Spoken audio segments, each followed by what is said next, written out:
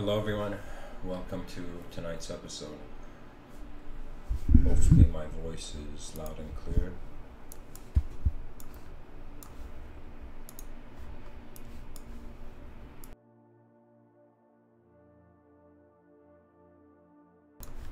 An interesting title has found me tonight. And that is the idea that time, the concept of time, is timelessly marching in the void. And it's as if human beings, as intelligence, have emerged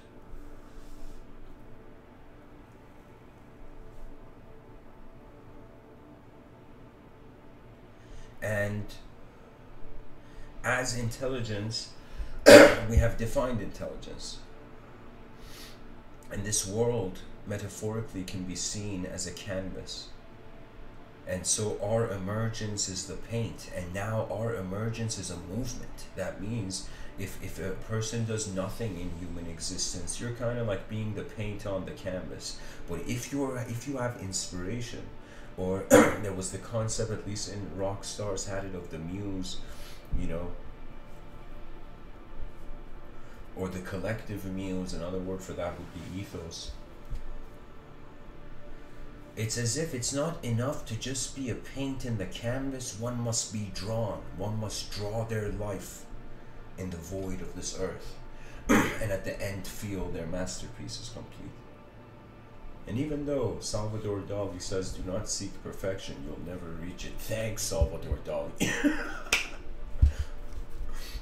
But he's right. He means that in this life, in this world, it's strange. It's an incredibly large system. We're incredibly small part of it. In front of our eyes, we have no other choice to base our language based on the observable and visible and tangible stuff and the small, right? So we are like a small object inside a big object, the world. And when it comes to the mind, we're like a small subject inside a big subject. Now the body and the physical body, and you can say the physical world, one can notice their separation. But when it comes to the non-physical self or the non-physical world, these are notions that if you have a known self and a known world, the only way you know you have a known self is because there was an unknown self, and because there was an unknown world.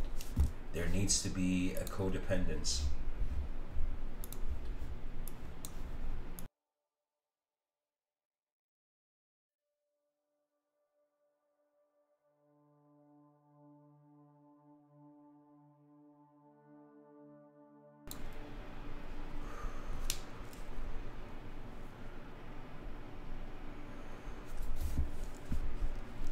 Time is timelessly considered, and this goes to say that the first person who created the concept of time that emerged, there was change. Change is a more ancient concept than time. Time is a sort of specified change. That means ultimately it's this giant space, or we can't even say giant because we can't measure it. We don't know if the universe is finite.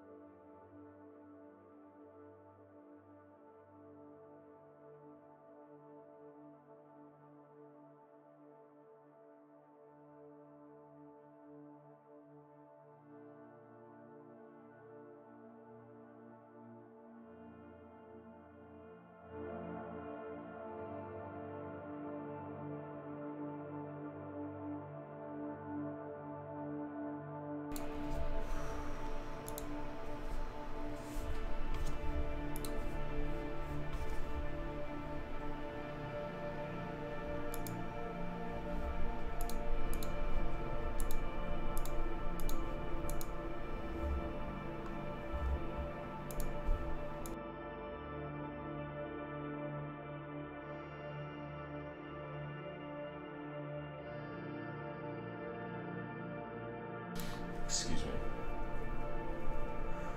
To continue, pretty much there's a known self, there's a known world, there's an unknown self, there's an unknown world. The unknown self is arbitrary. the unknown world is arbitrary, and the only reason is it's arbitrary because how we know ourselves was a sort of self-selection out of the arbitrary. That means one can say, did imagination beat reality, or did reality beat imagination? Which one beat the other in getting to the realm first? That means to this day, there can be no school of thought, I personally find, that can make clear whether the mind was in the room before the body or the body was in the room. It appears to be simultaneous.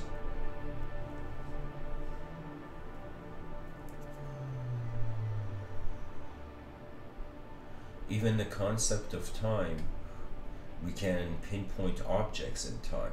You know, a person goes to the same spot, let's say twice. Let's say there's a park and you go to that park twice. You go on Wednesday and you go on Thursday. The only thing that separates those two moments in the space-time continuum is the additional dimension of time. What that means is, if the person was living in a film that they could never rewind, there is no time. Because we can consider, because we can hold points of reference. Time has shown itself as a reality.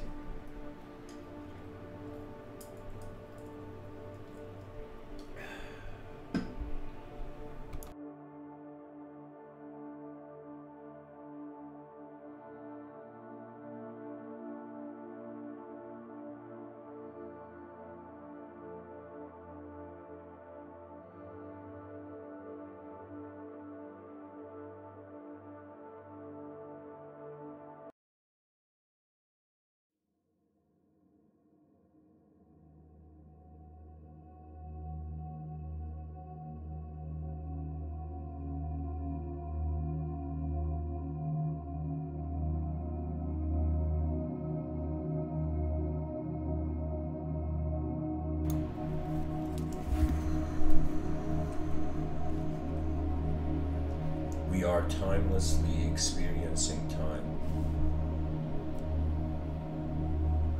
and our retaliation to the void is our life.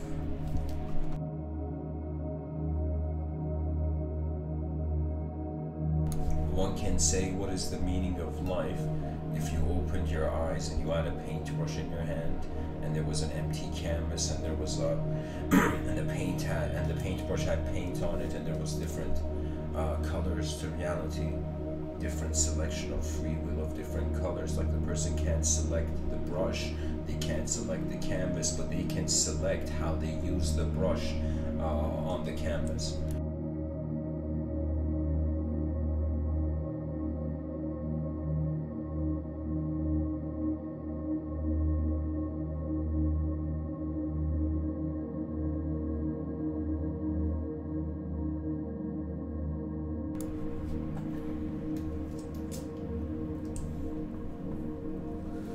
This world is so strange that certain schools of thought, ancient schools of thought, they give up on the world. Their ancient mysticism pretty much is like, we're in the wrong room, get out, you know. Modern mysticism is trying to escape where it is in the room, and it's trying to go towards the more non-human. That means that the most dangerous thing about the New Age community is that they are it's dehumanized in a human space. That is dangerous usually. In any group, let's say there's a bunch of human beings, and these human beings are going, you know, just as they are, and suddenly one of the human beings, imagine, feels he's a bear, suddenly, you know, or feels like they're a dinosaur or something, right? That human being starts behaving in a way where it's alarming to the others, because it has, in some sense, dishonored the law of the humanization of the tribe.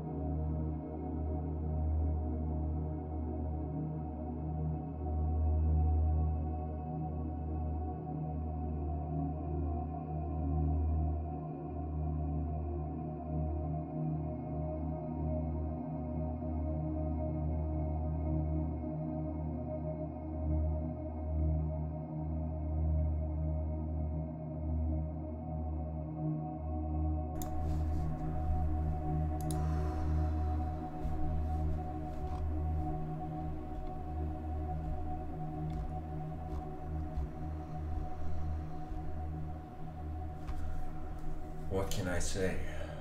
We are human until we are not. That's pretty much history for you.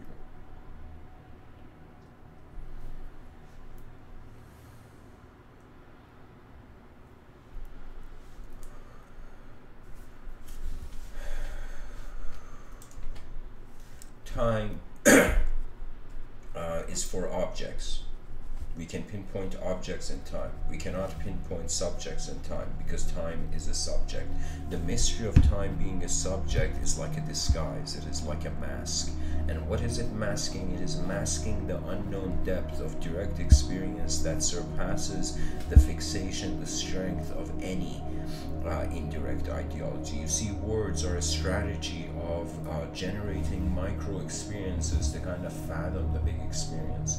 But direct experience is like jumping into the big experience. That means like people try to conceptualize like truth, and let's say truth is jumping in a swimming pool.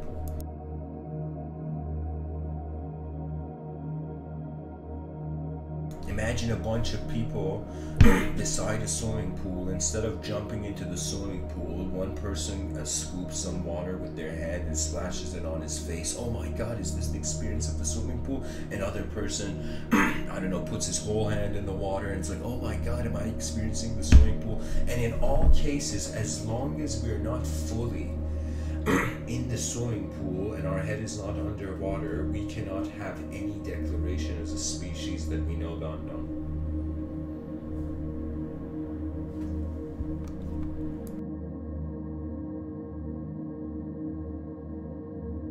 It's like, what kind of belief do people expect even in a changing world? I mean, that's a bigger question.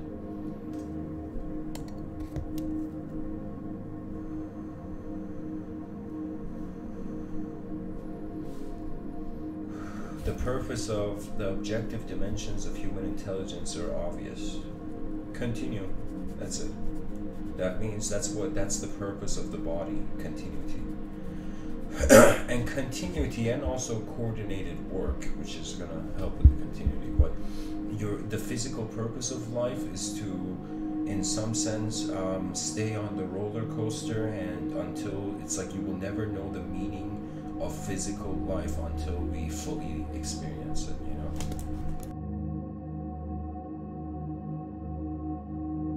Sometimes I feel, could reincarnation hilariously be like a restaurant where, imagine a person's gone to a restaurant and the chef is bringing them food like straight from the kitchen, you know, like movie level, you know, Italian mobster movie level of respect. No, I'm joking.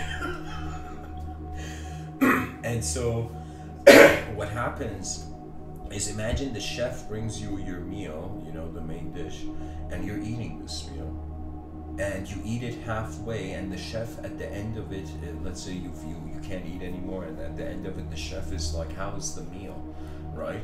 And then the person's like, it was good, or they could say it was good or bad, but that meal is left, like half the plate is left of the food is left on the plate, right? So in that case, it's this weird thing where the chef keeps bringing back the food, as if the person keeps eating the same food until something clicks and they're like, why am I eating this, you know? And then they move. There's an experiential level of life, and when it comes to that, I'm telling you, no concept surpasses it. This is why I have a comfort with language, because I've understood its hollowness as a reflection of the directness of the experiencer.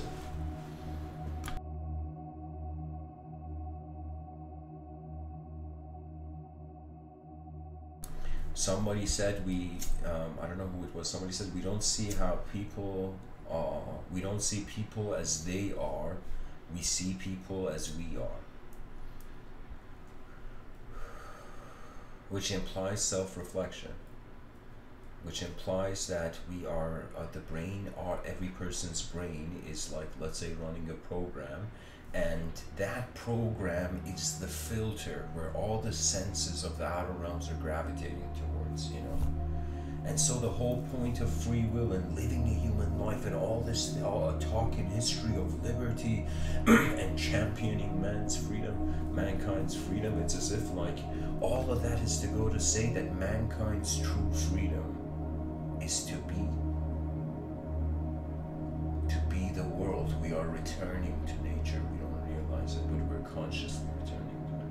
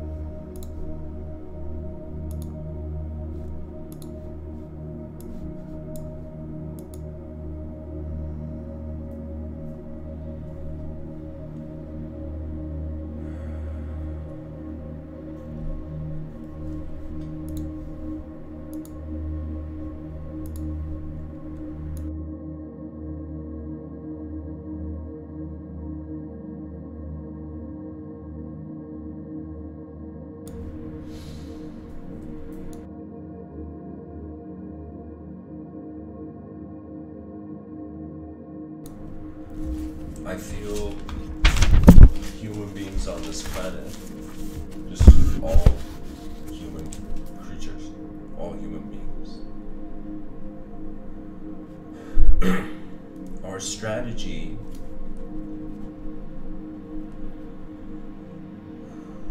should be in some sense treating life like a square, and there's 4 corners to life, 4 dimensions that all human beings, wherever you are, you must care for, and for human beings it comes to them differently. Let us say there is a season of the known self.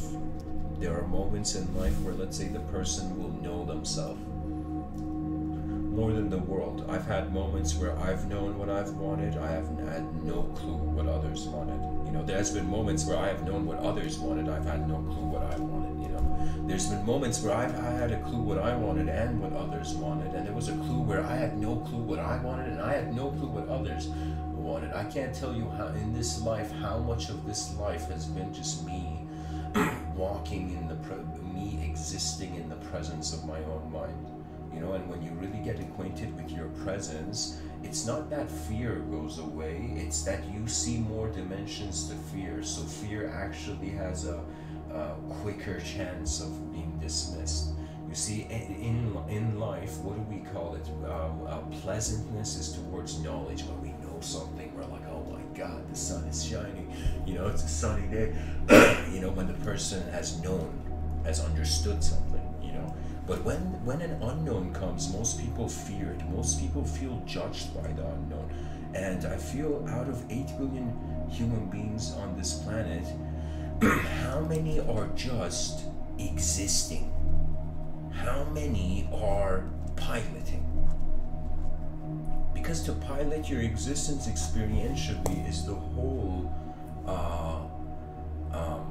I shouldn't say whole, but it is what we find in life. I mean, it's like when a person knows themselves, sure, they can use language to pinpoint some sort of location in the moment. But when there is no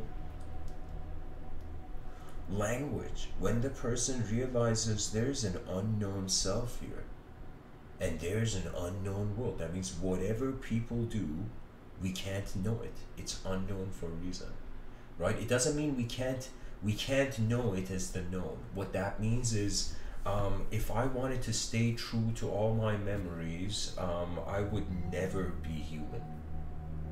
And what I mean by that is that in order to be human, one has to let go of the past. That means you can see a human being and they could be possessed by their past. On this planet, I will tell you, when it comes to the analysis of human nature, I would say fundamentally, like if I had to say it very quickly, I would say there's givers and takers, right? And there are those who are taking to give, and there are those who are giving to take as well.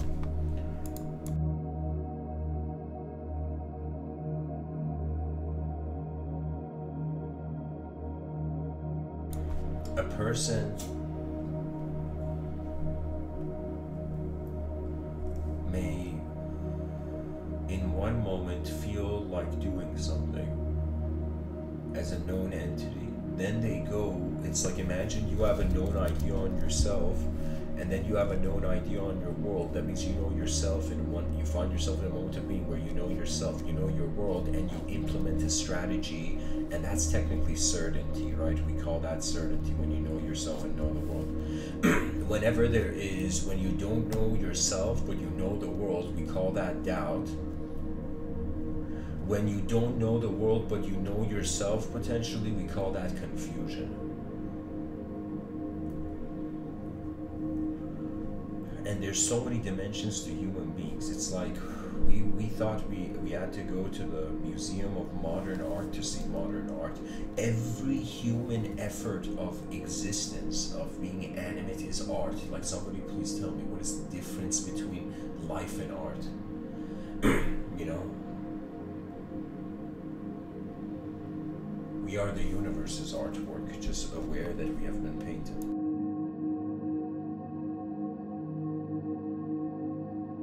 You know, I had this view after reading the Puranas, this text written by Rishi Vyasa, and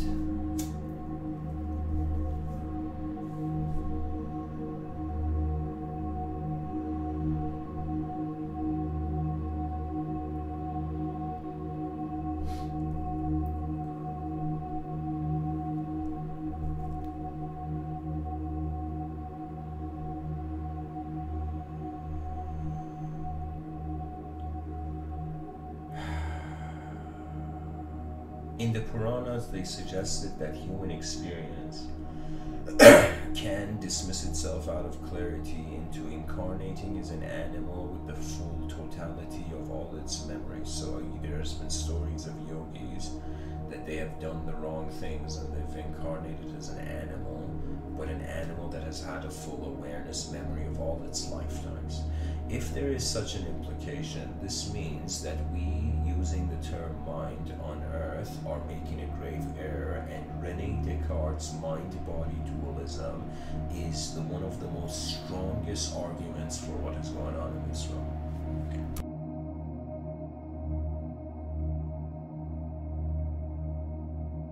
Pretty much all the continental philosophers that understood language as an unknown dimension that cannot be shaped.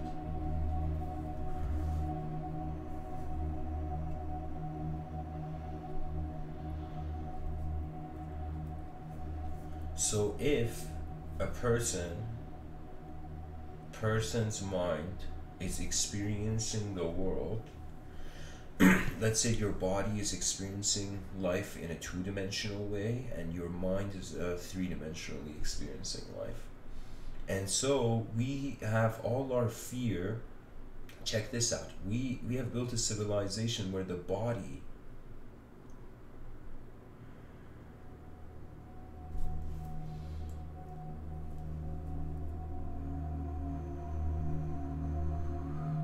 we see our body as truth, and that is why we can never understand the mind. And even if we see the mind as truth, that is why we will never understand the soul. And if we see truth as the soul, this is why we will not understand the ultimate. And if we see the ultimate as the truth, this is why we won't understand the ultimate. That means there is something where I would say René Descartes' mind-body dualism and Lao Tzu's Tao, in the Tao Te Ching, he says action through inaction.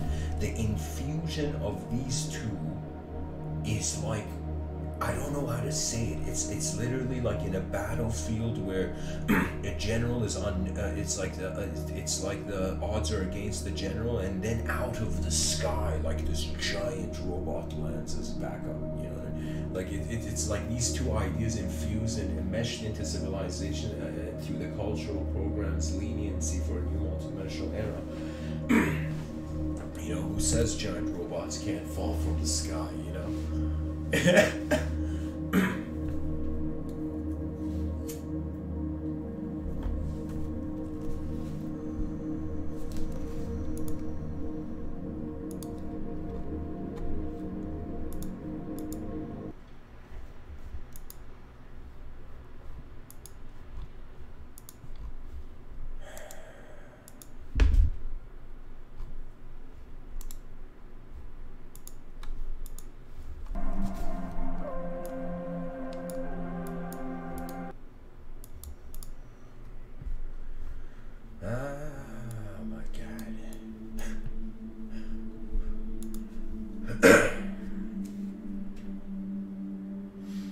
Okay, chat section seems to be alive. The chat section is alive. But anyway.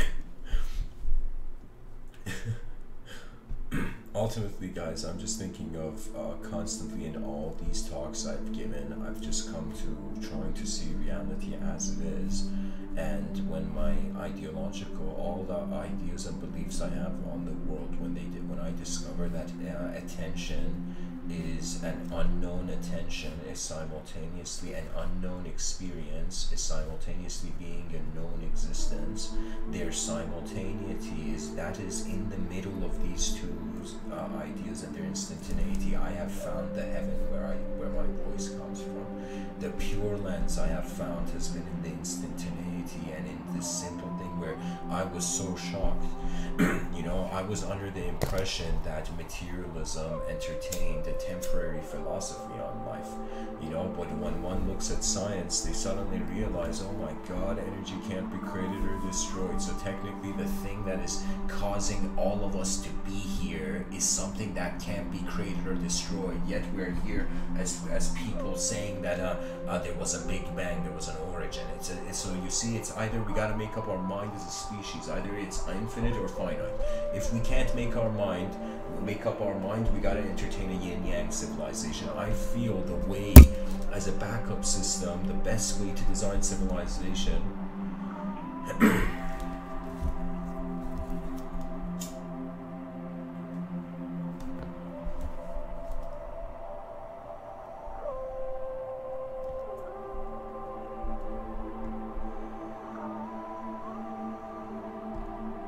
it's like, if we cannot find a singular abode, we will aim for the dualistic. If we can't find the dualistic abode, we will aim for the multidimensional. If we can't find a singular abode, the void is already there. That means when it comes to emptiness, I have more experience being non-existence than being existence, actually. You know, for billions of years I didn't exist. Then in 1991,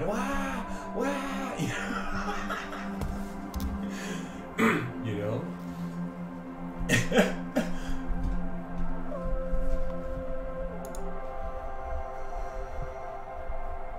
So we have not existed more than we have existed. You know, there's nothing to really fear. You know, it's at best, life is an opportunity that if you, in some sense, cared for it, you saw it. I feel everything else is a distraction to one truly looking at this life and watching a book where the truth has to be there before is like a notebook, right? Because you got to think about it. A free being is not going to look for freedom. That means any human being who wants to know they are free or not, if you are looking for freedom, you're not free. Because think of the realism of somebody having freedom, they would be moving on to something else. That freedom would become second nature. The whole effort of humanization, or the grand effort of human beings, is to some degree stabilize that it is okay to change in a changing world, and society's stories, which are changing slower than the natural realm, have to be able to either be lenient multidimensionally or speed up. There's two options. Two options. Either all those elites empower somebody as if you know, they raise a flag and all the most powerful people on the planet starts running like a marathon. What are they running towards? They are running to see what is the most advanced activation of 8 billion creatures in the void. And so this will bring us to, again, the grand march, the timeless march of time in the void, which is another way of saying, who is history here for? Why do we need history in the void? You know, it's as if, all right, you know, though this is the first chapter of history. There was nothing. Yeah. You know, it's like the first human beings didn't exist. You know.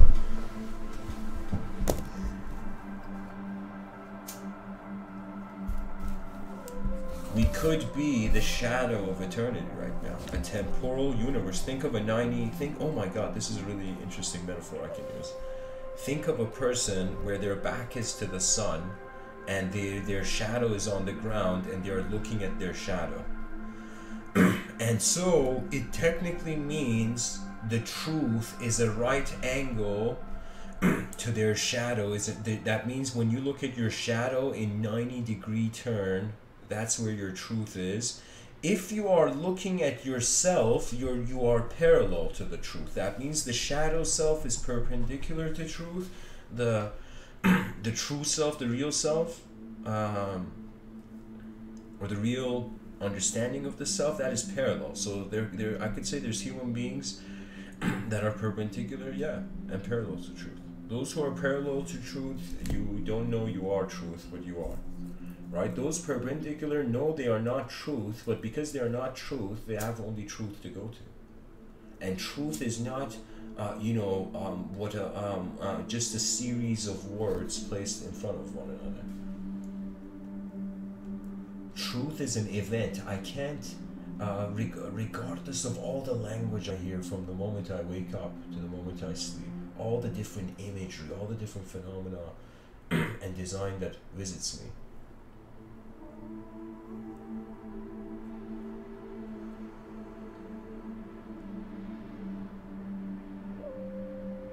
The attention is not only beyond human, it has known itself beyond human way before being human. And so there are levels. It's as if a person, it's like they told the yogi, all right, you gotta see life as a dream and then wake up from it. And the yogi is like, all right. So the yogi wakes up from the dream and then, oh my God, is there another dream?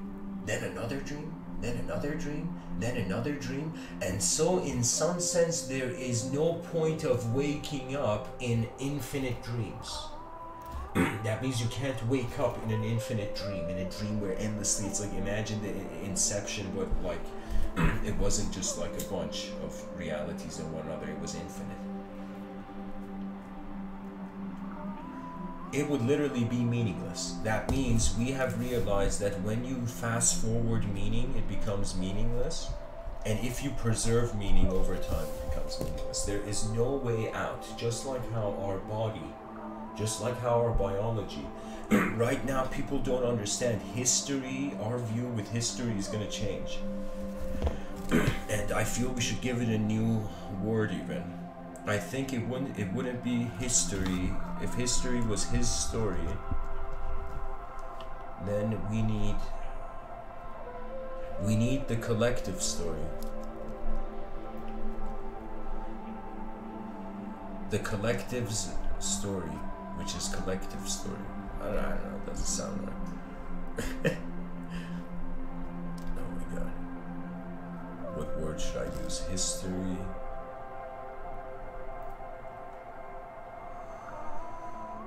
Let's, instead of calling it history, maybe we should call it the past's future.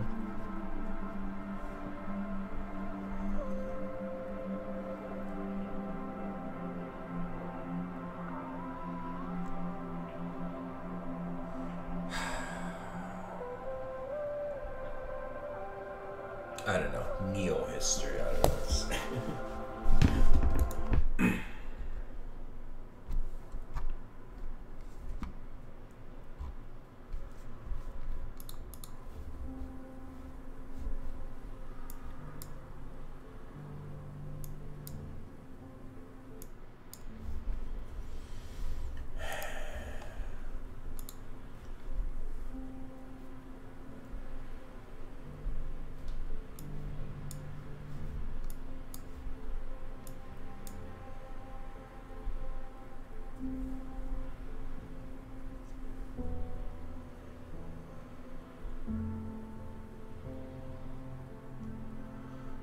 You know, imagine time was personified.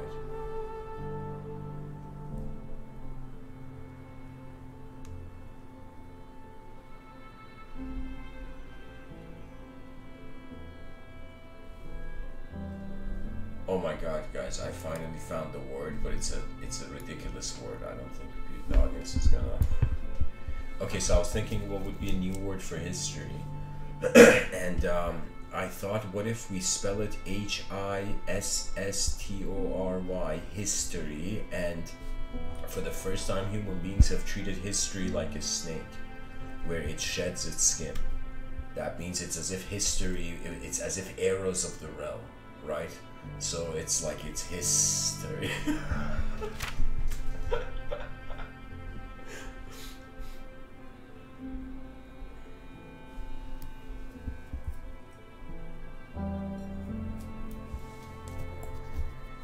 You know, this is a ridiculous comment I'm going to say, but imagine the history of all those people on the planet who've said, psst, psst. It'll be history. This is getting out of control, so I guess. Pretty much what I'm trying to say is the body, I mean, ultimately, we are using time. There's two dimensions to the intelligence. The object, if I go back to just like the starting point, the object, it has to just behave. So you have a body, and the body's waiting for the mind's instructions, and you have a mind where the mind is waiting for the body's readiness, right? That means if a person's body is not ready, they cannot, you know, let's say, perform athletically. So it's like a synchronization between the inner realm and the outer realm, and in the middle of these two ways of the world being, a new story needs to arise that is so multidimensional that we are like time for who? Time in accordance to what? That means who is the creator of meaning in the void? And so I feel this is hilarious, but when in polytheistic religions, they say everybody is God, you know? And they say this is the difference between Islam and, for example, Hinduism. Where it is in some sense in Islam, in monotheistic religions, it is everything is God's. That means God owns it. Everything is God's. And in the polytheistic tradition, you take the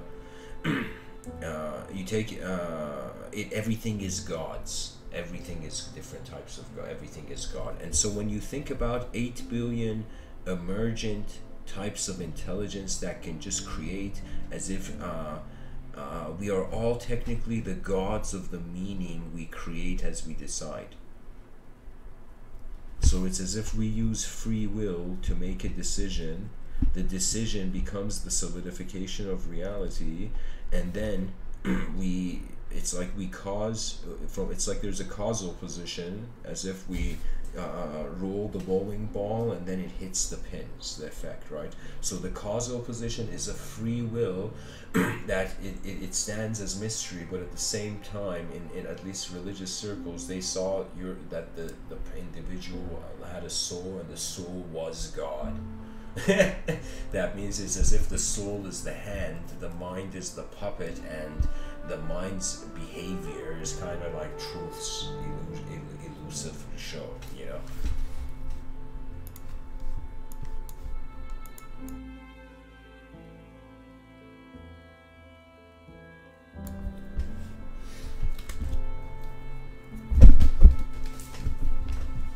Without action, promises are void.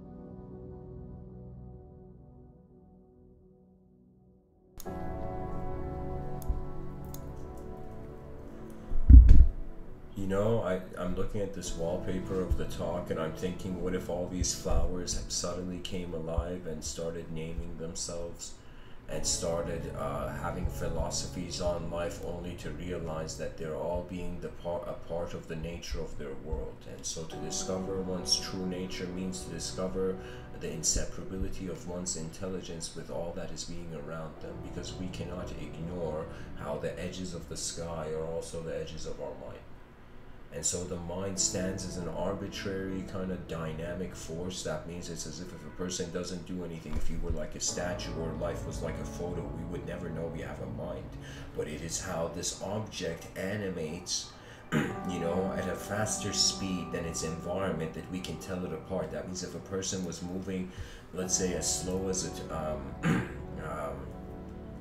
like if a person, I'm just constantly, I'm trying to say that it's like, there is a force that causes us to be animate. And we tend to, everybody should see themselves as a causal position endlessly. Like from the moment you wake up, you are emanating energy. You know, people don't realize it. Everybody is giving off at their core essence, what sort of energetic phenomena they are.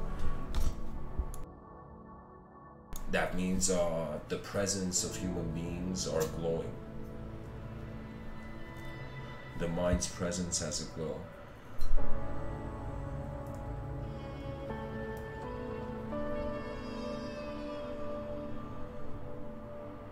And so we transcend beyond a phase where mankind is scared of voices behind his eyes and voices in front of his eyes.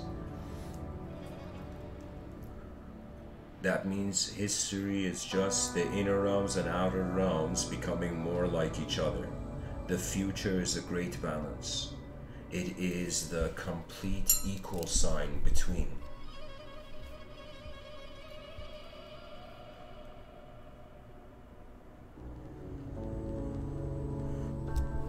Objects and subjects becoming the same element. We're becoming the same. The dual universe is like two sides of the same page. Everybody is in one world.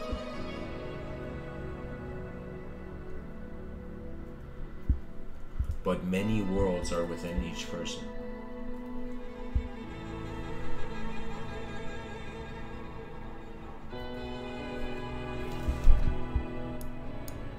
How does one even compartmentalize their memory? Like, you know, people say that you need to have an individual personality in life, but our personality is made of fragments of memories. That means I think it's impossible to be an individual self, and there could be the illusion and the appearance of an individual, but because there's so many memories, how could the person have only one state of mind? It's as if each of our memories are a moment where we were a self in a world, and so it's as if that the geometry is imprinted in the brain,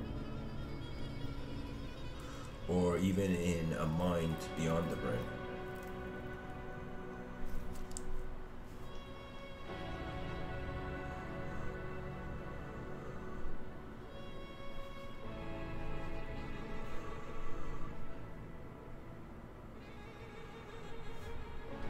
A savage species that sacrificed its savageness to see how advanced the gifts of an intelligent nature are. You know, it's as if we don't realize this is it. This is life. There's a poet by the name of Attar. He says,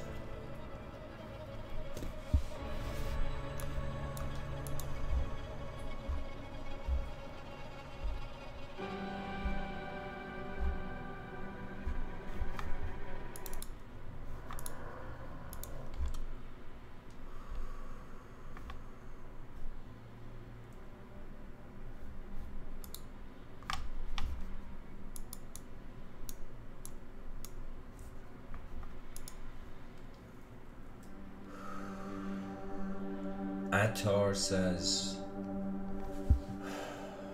be happy for this moment. This moment is your life. This moment is where all life is happening. The only mantra, the only affirmation. that the unknown stands, you know. I feel civilization 1.0 has bored itself towards a sort of hopeless anguish in slowly being replaced by the machine realm.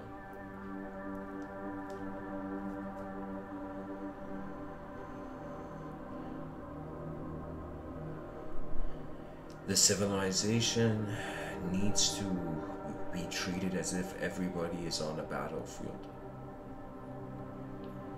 Not a single person is off this battlefield of civilization. We are at a war. The whole species is at a war of the natural. It's like not only we have to worry about natural disasters, not only we have to worry about our management and physical survival through like consumption of and our relationship with all the other species. Do you know? Not only we have to prepare in case if an advanced species come. That means not only we have to quickly finish this episode we're having with animals and find technologies that can replace food and start this species disturbing nature. Right? Because it's as if like some people believe in karma, but then it's like they go and butcher cows. Like it's like remarkable, you know. So there's something about the species endlessly eating a lesser species that is a bit weird, and not that it's I shouldn't say it's weird. It's actually our natural evolution. But I'm saying, it seems to me that we can bypass it through the advancement of our intelligence. What I mean by that is I would say maybe 70% of the human population is moving they're living as bodies that are howling their mind around. They're being an object that is moving subjects. They think that's the notion. But I'm telling you, those people who realized the mind was in the room before the body, there is a strange freedom. It's as if the aftermath of freedom, and now the person's like, what do I do now that I'm free in all this emptiness?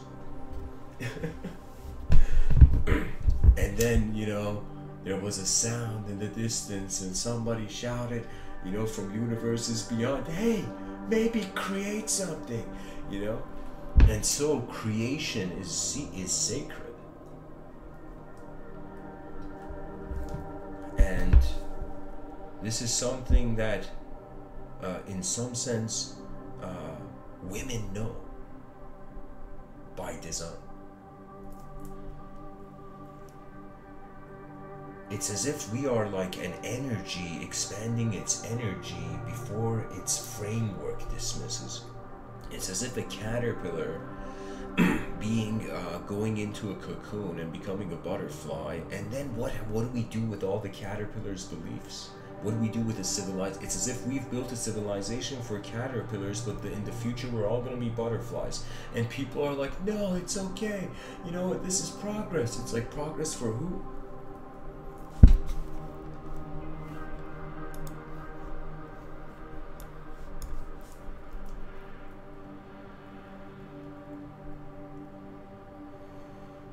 James, in the chat section, there's a misunderstanding you have, I find, on the concept of philosophy, right? So if you understand it's void and we are speaking, you would never write a comment like that.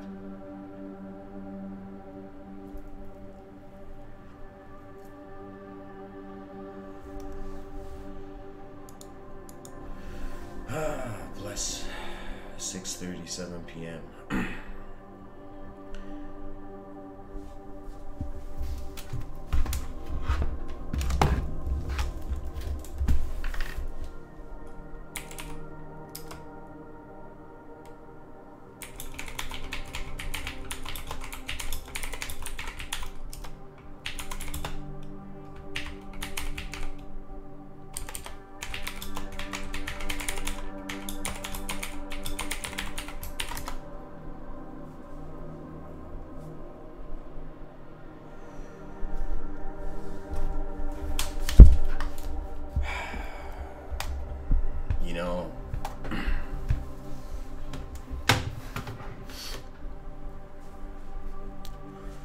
Poetry is not dead, but it's definitely not welcomed in modern times, it seems.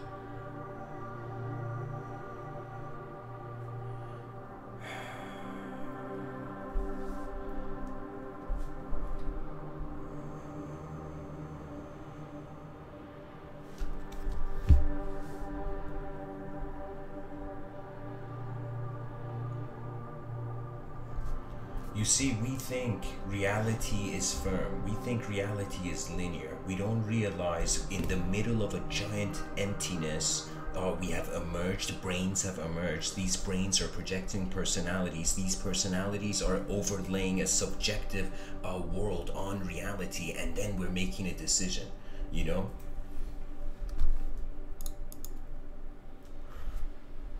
You know, and people are looking for valid points in the void. Invalid, invalid, invalid.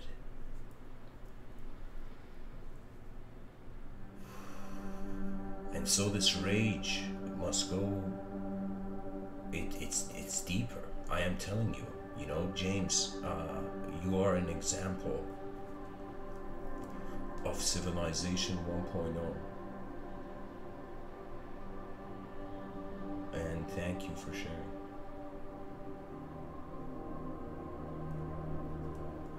The story of the world has brainwashed people in not entertaining reality from different angles. It's like you can look at an object from different angles. Who says you can't look at a subject from different angles? But people are so obsessed. You know, I understand the difference, but we don't even have the discrimination. That means nobody was saying this, you know? But when it comes to the inner realms and the outer realms, we must tame the beast within, and the outer realms must deserve what the future's eyes deserve.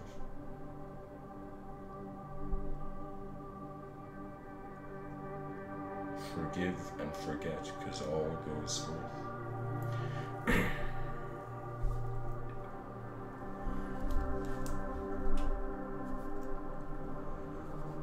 In a multidimensional reality, how can we pinpoint validity? This is a good question. Maybe I'm explaining a multidimensional context, and so the listeners are like, this is invalid in the dimension I see, you know?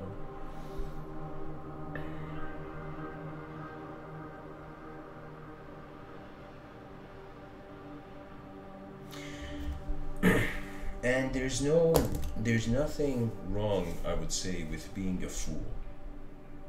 Because one is born a fool. Everybody's a fool. The whole attempt is, before we die, we get to see as much as possible. And our mind gets to experience and see how many other ways the geometry of the realm can be accessed. Because, to be honest, the future has nothing to do with us. But in what we do, will suggest what the future has to do with itself.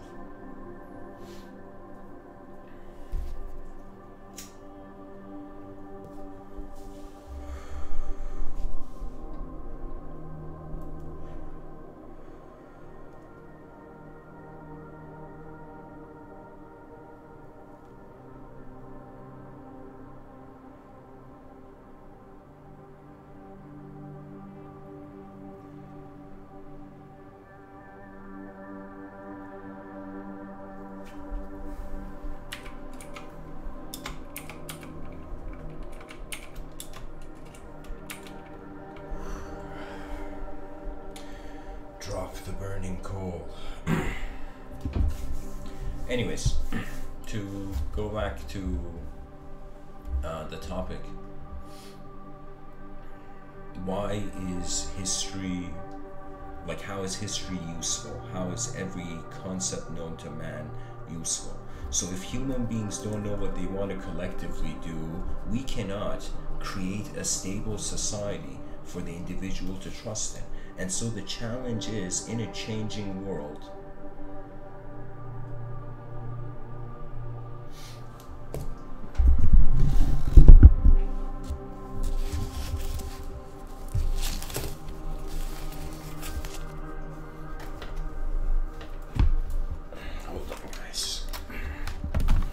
on honestly, it's this music. This music is like eerie, kind of like, you know, transcending the universe kind of music. I gotta change it.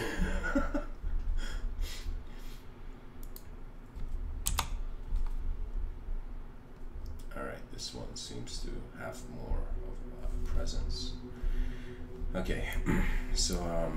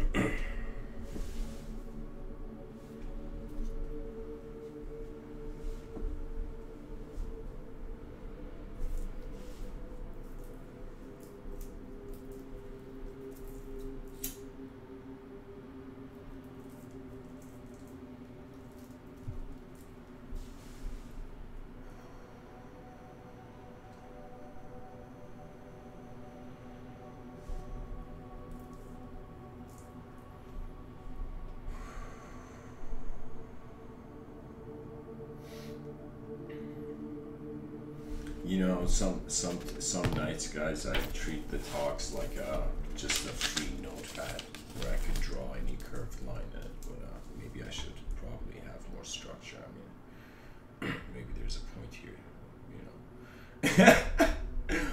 It's like, how do we give mysticism a structure? Okay, how do I give the void a structure? Technically, I feel if anybody understands what I'm saying, that means they understand the unknown. Because all I'm saying is, after I read Socrates, he said the only true wisdom is to know that you know nothing. So there is no self-glorification when we're temporary creatures, literally temporary candles on the surface of the planet melting. Right? So there is no game of, oh, look at, this is me, oh my god, look at that is you know. That is boring. It gets boring. Then the true intentions of the living being while they're alive arise. When these true intentions arise, then you have strength in your presence because you trust your life. Why? Because it is, in some sense, the candle again. Its glow. It's like every day happens once. Like, what greater motivation does a person need? You know, being a philosopher nowadays will save people so much money in all this, you know, self-improvement that is going.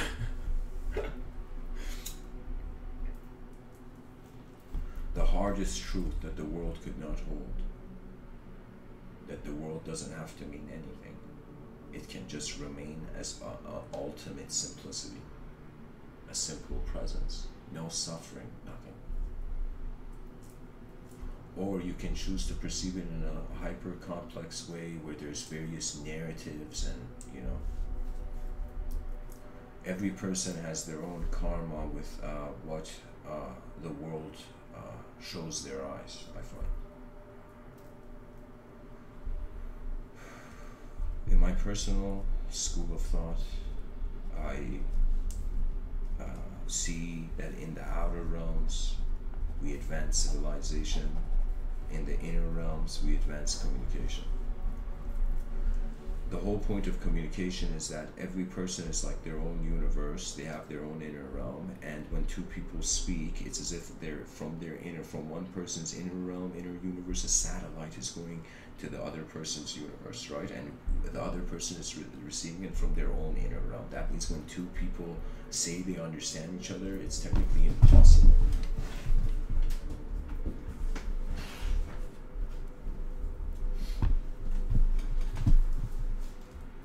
So in a world where it's more of a question mark than an exclamation point of a declaration of a sort of judgment of value, we have to learn to live with the question mark and then treat the exclamation points as pretty much the effort of life explore.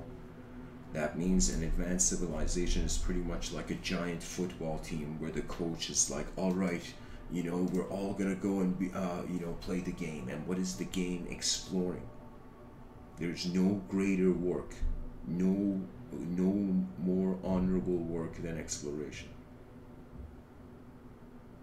It is one of the quickest ways to restore, where it's like literally it's built in, where we found stuff back in the day in hunter-gatherer societies, and we're like, yo, look at what I found, berries, you know, and then everybody had blackberries, and you know, capitalism got heavy, you know.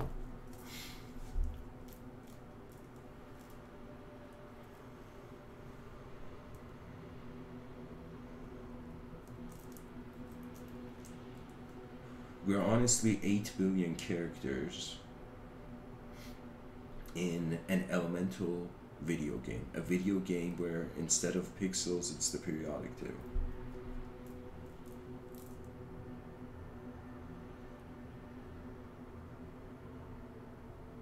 And I think this is a very, like, I feel this is a very interesting idea, that we don't have a view where that when a person is unconscious, we say they have logged out of their consciousness. Or let's say a person is about to fall asleep and somebody's like, hey, you know, where did you put this thing? You know, and the person's let's say about to fall asleep. It's like that person is logging out of consciousness, you know. So we can start using, I don't know, as a species, at least trying to see what other ways our eyes can open to the world that is already here. So you see, this is the issue. When truth becomes a declaration, when we feel truth is an object to have, it could be the biggest mistake that the analytical philosophers are making, you know. You see, it is true, we need a human headquarters. That means, for me, I know that an airplane needs to have 2 wings, and a proper advanced civilization needs to have a complete immaterialistic edge of civilization, a complete materialistic edge of civilization, and an authorization for a spectrum of all, you know, types of cultures. I should have said culture, types of cultures in between. Right? And so it's as if, like, what do we do with the world story, where on some level we are generating it and we're even logging into it, and based on how much we care for the video game, we actually get to play it well. That means for somebody who wants to leave this world but wants good things to happen in this world, like there's a paradox. You know how many people right now want to get enlightened, but they also want to have a lot of desires. It's like a giant paradox. You know, I want to get enlightened, but after all my desires. You know?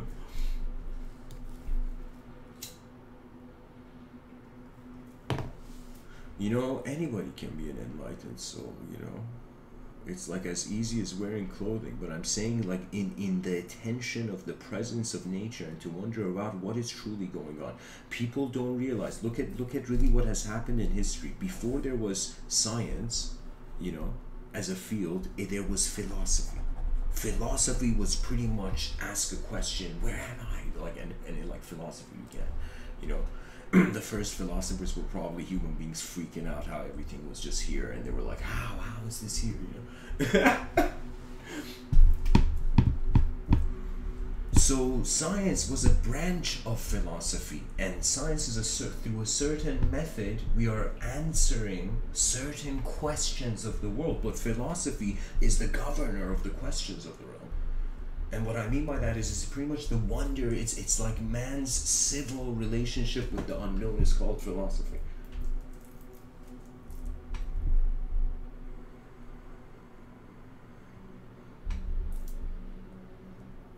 And without honor, no soul can be freed.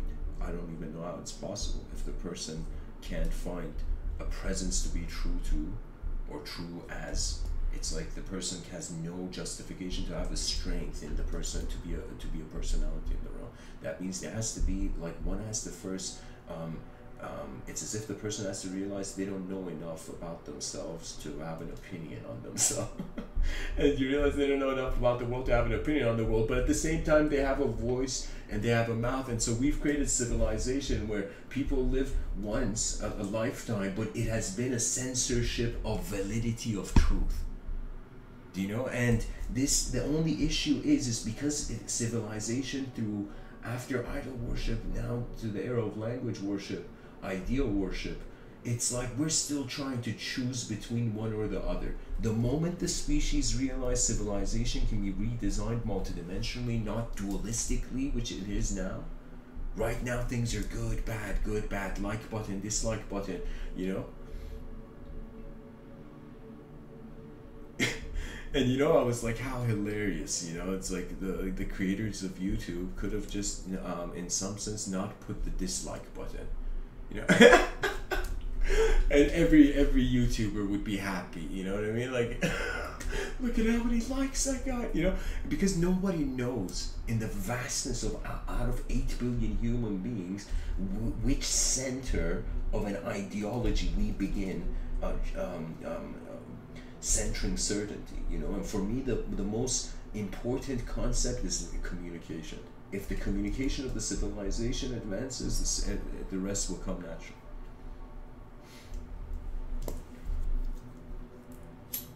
So there was philosophy first, science branched out of philosophy, then the great war of the analytical philosophers and the continental philosophers began. The analytical philosophers won that voice. The lions of continental philosophy died out, and so in some sense the analytical philosophy has built a culture more fascinated about a technology's appearance rather than the morality and the ethos, the world story that is required to govern 8 billion creatures in the void on this, as Buckminster Fuller and Marshall McLuhan said, a spaceship Earth.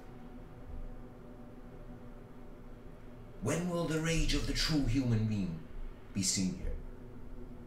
Not the ideological entity, not the entity that has war paint of this culture, this society, this nation, this color, class, creed. It's like, what is this? Costume games till the end of till the day we die? Like, it's like there has to be something more here, you know? And so it has to be a collective embrace of a multidimensional system that is content with the void, content with the singular, and content with the dual. Then true era of multidimensionality begins. Then teachers there will no longer, like this concept of somebody is right, somebody is wrong will become obsolete. It would be as if every person is just seeing a certain dimension, and you can even have a percentage of how much of that percentage is from their inner realms and outer realms. You know? That means it's going to become way more calculated. It's just that nobody has given it geometry. And this is what I'm saying. The future belongs to the designers. Now it's like slowly the karma of the planet is moving where the geometry of the civilization, the man's relationship with geometry, man's relationship with language, and through the abidance of honor and exploration, that means the greatest honor is exploration. The greatest exploration is honor. You're trying to find the not the highest ideal, not the one ring of an ideology to rule them all, but in some sense the real event, the original Earth. It's as if we're all trying to find the world as it was before we were, as we were.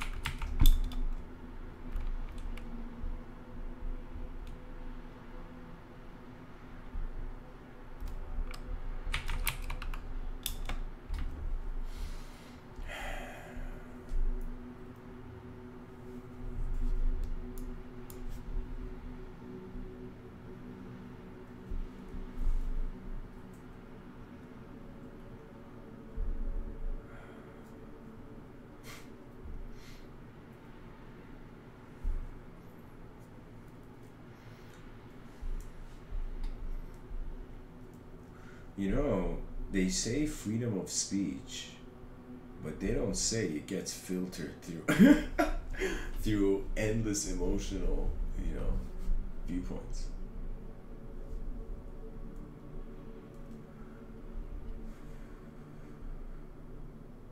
You know, in some of the talks I have said,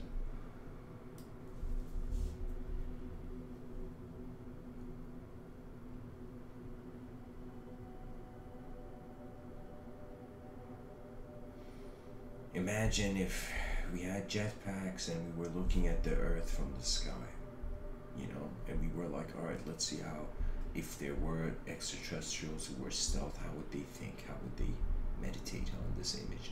Right?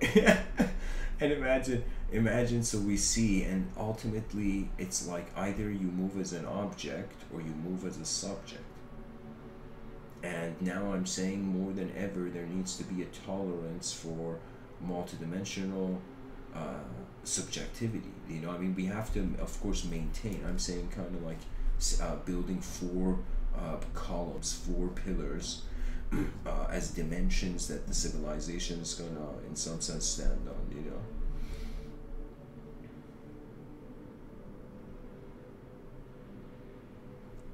We have to be able to have a complete relationship as human beings with the void, a complete relationship with our mind, which is the whole moment, a complete relationship with how the content of our mind is dual, and then to realize that inside the duality we have found a way where once you have there's no need for 3, 4, 5, 6, 7, all those dimensions after duality. It's you have infinity.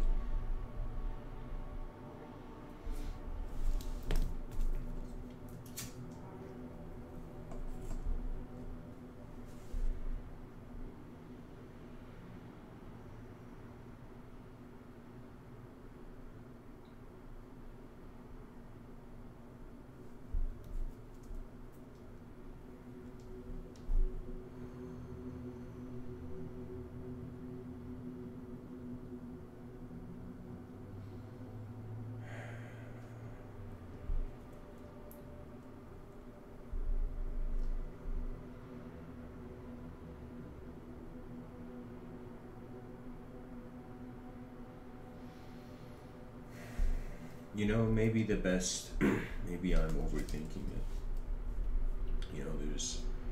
It could be that we just deserve to live like squirrels and birds on branches. We just have to be a peaceful creature, eating fruit from a tree, lying down on grass, and that's going to be our heaven till the end of time. Or are we going to get realistic with the tools and technologies that are accessible both in the outer and inner realms on this earth, and we start doing something about it? People don't realize, because the world is unknown, because Jon Snow doesn't know anything. You know nothing, Jon Snow. Though humanity doesn't know anything right now, because the species doesn't know. It has to assume some sort of format or function. So the structure, the civilization 1.0 has to have a vision, right? So evolution, I would say Darwin really painted the picture well there.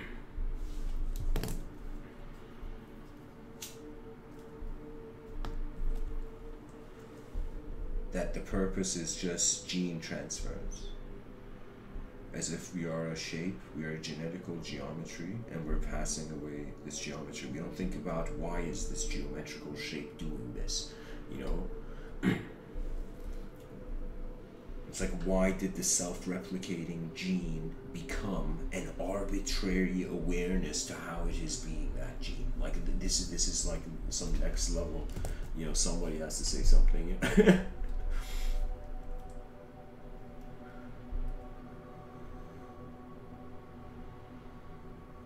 All that I'm saying, and I've concluded this, that in the outer realms, advancing the advanced civilization is the greatest game to play, is the greatest strategy. In the inner realms,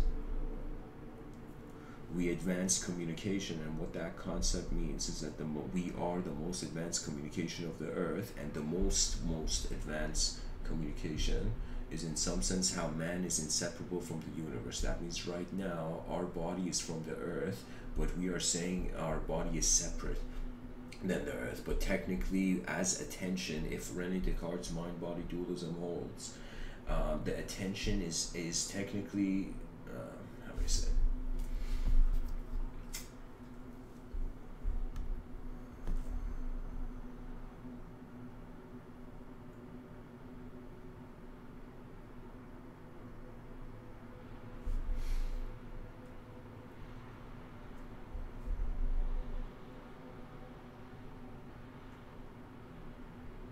The inseparability of mind and body would be just the soul's life. That means the soul's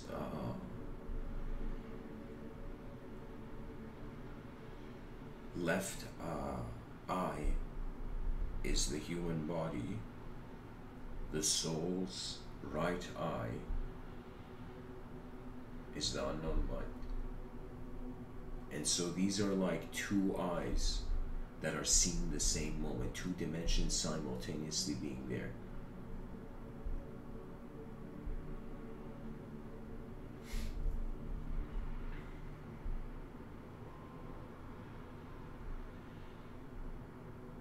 Let's say in 200 years, the civilization realizes language is hollow.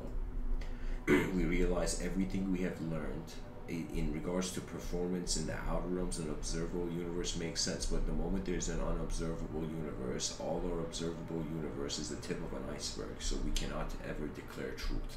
So the truth is literally out of the window as an option in this modern world in the linguistic simulation.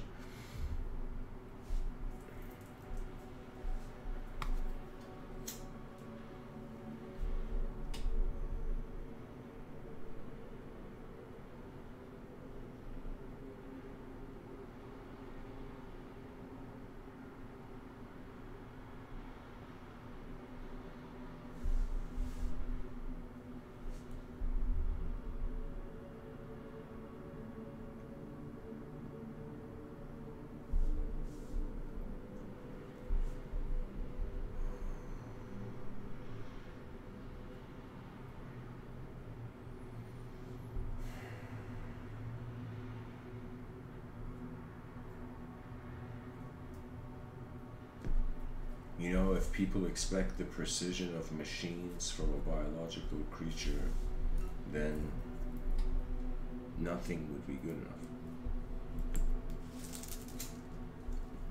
enough.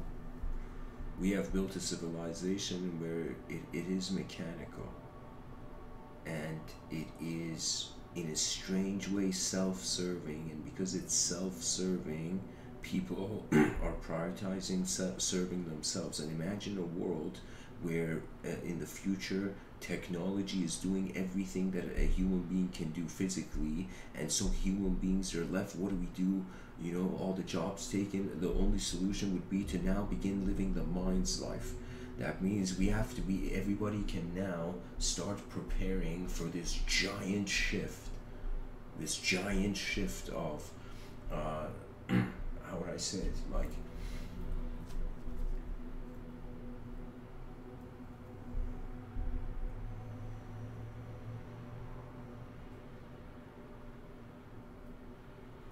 when the soul of man leaves, the world was never the world.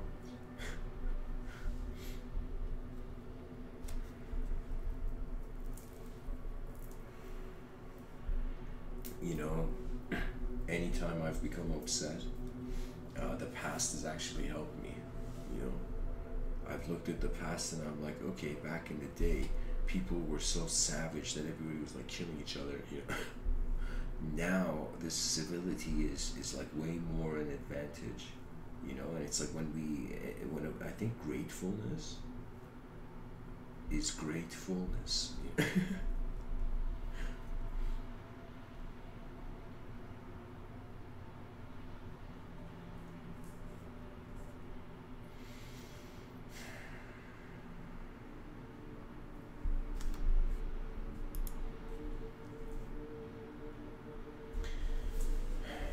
time is marching towards the timeless. This means that time is our choice. A human being can live on this planet as if time doesn't exist. Albert Einstein said the same.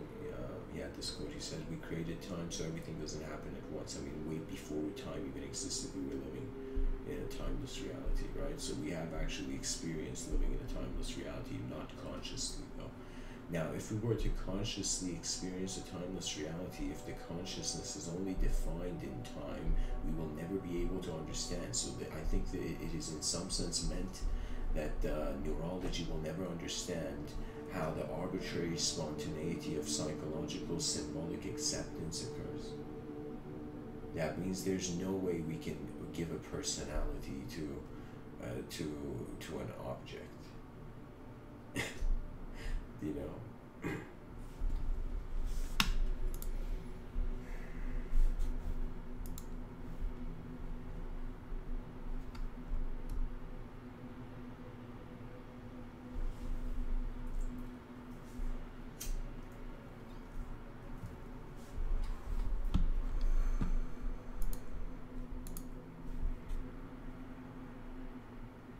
The great,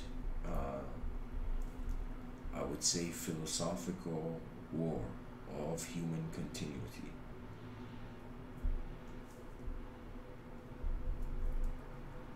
Right now, 3 armies are fighting in the war: the past, present, and future. Then it's going to be 2 armies: the present and the future. Then the present and the future will become a new present.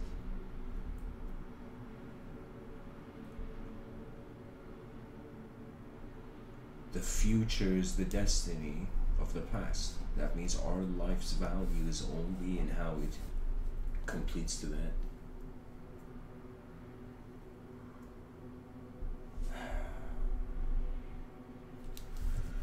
All right, let's go into a quote tunnel. Let's see what people have said about time.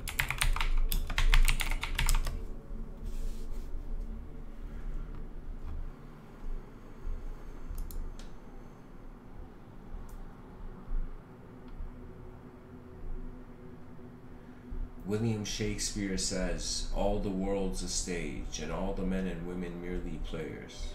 They have their exits and their entrances, and one man in his time plays many parts, his acts being 7 ages."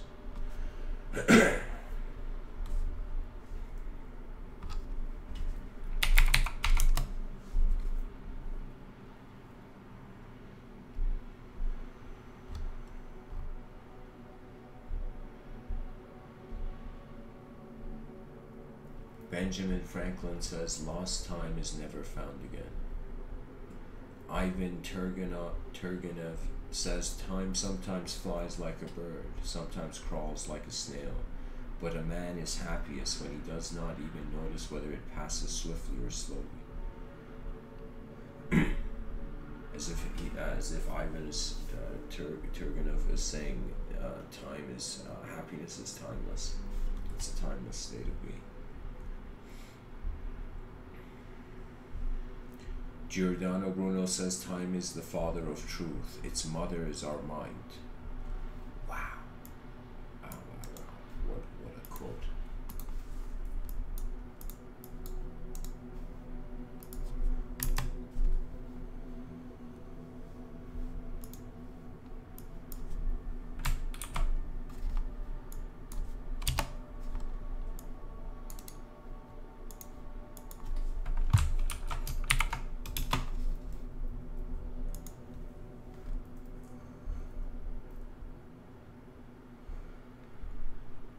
It's like we can't know the known self without the unknown self, and in a society that's trying to know everything and it forgets that the unknown is there, there is self-suffering and anguish, self-anguish.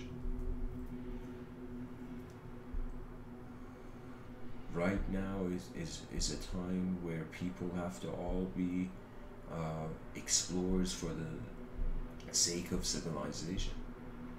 I mean, at some point it's going to advance. If we don't do it, the future generations will eventually, somebody's going to be born and be like, "Hey guys, should we advance this?" Like, you know. You know.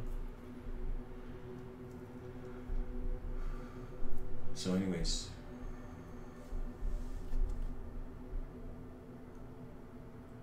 my final comment for this episode, and of course to the listeners,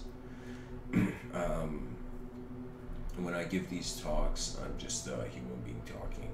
If you see it as that, just a human being.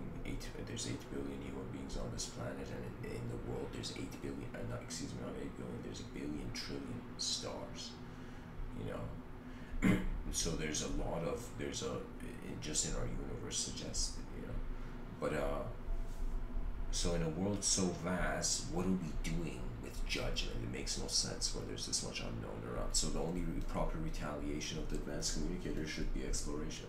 But exploration with the decency of a win-win algorithm and strategy. That means we are trying to find a way where human beings can live a life and civilization can have a structure where civilization wins and human beings win, right? And so what that means is human beings are the backup system to the civilization becomes the backup system to the human beings. Right now we haven't experienced an advanced civilization. Right now it's like we may think we have advanced from people back in the day who lived in just who didn't have homes and were traveling the forest or whatever, but it's like this is not progress enough. It is progress but not enough, right? Because the inner realms give us access to how much more it can advance. That means what man should do is not become a machine but be endlessly inspired by machines.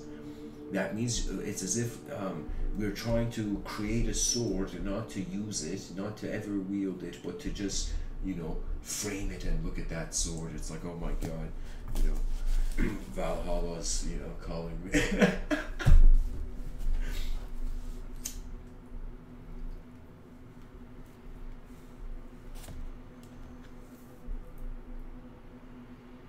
And honestly, if one realizes it is okay for the unknown to be unknown, there is no longer an identity to the moment, because one realizes the moment changes. That means, let's say the person says, I identify with A, the letter A, okay?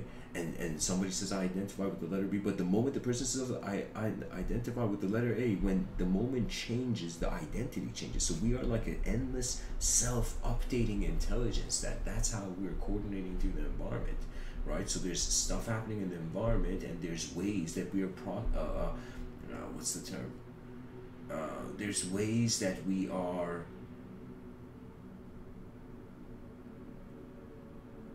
projecting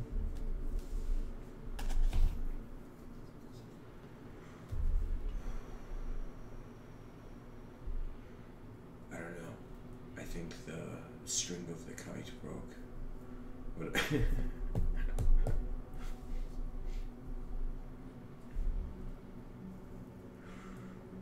Civilization just has cared for knowledge, and that's the big problem. It's at least it should be 50% unknown, 50% known. Then we try to find a response to that, right? But when people are saying it has to be known 24/7, and if it's not known, they're gonna fight over their beliefs. Like that's ridiculous impatience. That's the immaturity of a species. Not having the tolerance to realize that the mind grants a multidimensional atmosphere where we are not bound by the words that we witness. So when you realize you are the observer of the phenomena, you're not the phenomena. There's something there. There's something there that it's like if the person was inside a house, they cannot see the house from the outside. So one has to be outside of the house in order to observe the house. And it's as if people are inside their psychologies, as we, in quotations, call. But in some sense, even the word psyche, its root means spirit, and the spirit was the unknown mover in the realm. And when this spirit was recognized as the whole moment, it was called the logos. When it was recognized in the individual, it was called the soul. When it was recognized through, in some sense, everything, it was called God. But ultimately, it's unknown mover, unknown moving force. I would say that is the most. I think that is the healthiest approach, where it's as if something unknown is happening to something that is knowing that unknown to a certain range, in a certain range. The timeless march of time in the void.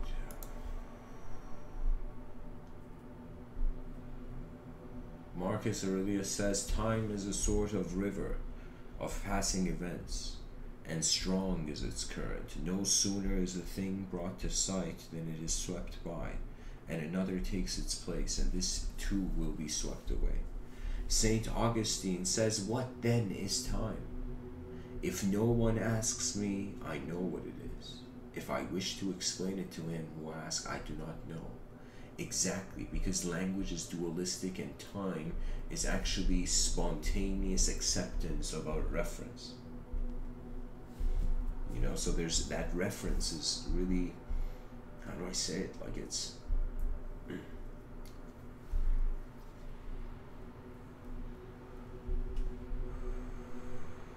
the wilderness of this realm surpasses our language, and in all these talks, if I have somehow been able to make the listener realize that you're not a thought, and that is a confusion and misinterpretation of even René Descartes' glowing wisdom.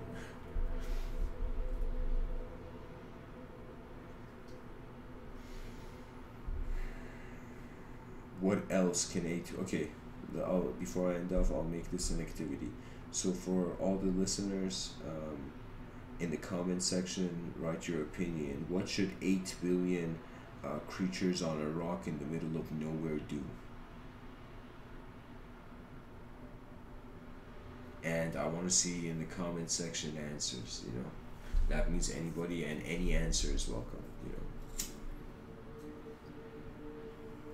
Aeschylus says time brings all things to pass. I feel like reading one more.